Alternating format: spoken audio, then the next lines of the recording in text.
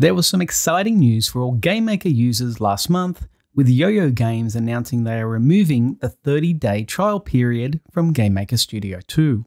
This limitation meant previously new users had to decide within 30 days whether the software was worth their hard-earned cash, or else they were locked out.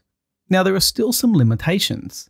You can only run your game from within the Gamemaker's IDE, that is, you can't export a standalone exe of your own game. You also can't build using YYC, which is the higher performance compiler, and you also must be using the latest version. So for those users sick of creating a new email account and signing up to the trial again each month, this is great news.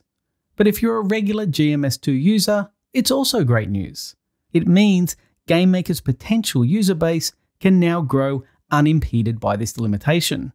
More users means more content by tutorial makers and more games made for the platform. Now, long-time followers may remember a time when the trial version was limited by the number of things you could do with it. I actually built parts of my Gamemaker Platformer course around these limitations and catered for them so trial version users wouldn't miss out.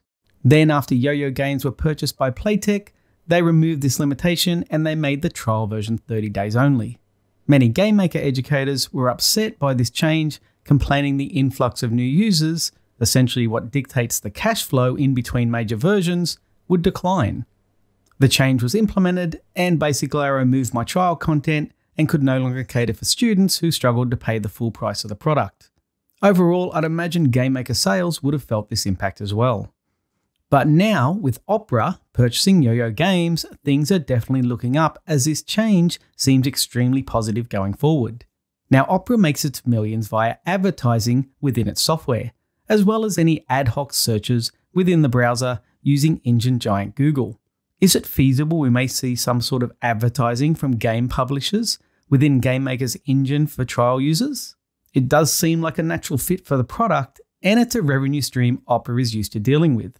If having a side pop-up advertising the latest Call of Duty while using your completely free trial version is the worst of it, it's probably not too bad. You want to sell your new pixel art platform game but don't know how to advertise it? Well, I think I know the perfect audience to show it to. Of course, I'm speculating on the future, but for now this trial version move is definitely a positive step for the community. They have even solidified the new change by announcing a new game jam where you can come up with the game that the new browser, Opera GX, will incorporate into its engine. In order to sweeten the deal, they're offering $20,000 in prizes. Sure, it's a great offer, but you might think, I can't compete with everyone else's amazing entries. Well, it's a jam where if you've ever seen Google's own Dino-based browser game, you'll know that it's not all about good graphics, but they want something fun to play to drop into their browser. So with Gamemaker now being essentially free to use, all of these changes have been extremely positive for the Gamemaker community. I can't wait to see what this new expanded community is able to make in the future. Let me know in the comments if this type of video is something you're interested in, and also be sure to tell YouTube Analytics about it by hovering the cursor over the thumb and lowering your left index finger on your input device. Actually, just press the like button. Thanks for joining me. I'll talk to you in the next one.